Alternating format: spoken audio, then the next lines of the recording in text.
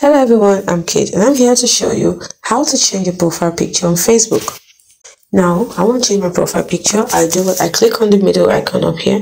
You see at the top here, this icon that looks like a profile of a person. Then I click on my picture. I have two options, see profile picture, choose profile picture. I click on choose profile picture. Then I look for the picture I want to change it into. Let's say I want to change it into this nice speaker, Bluetooth speaker over here. Then I click on save. Give it a few seconds for it to be updated.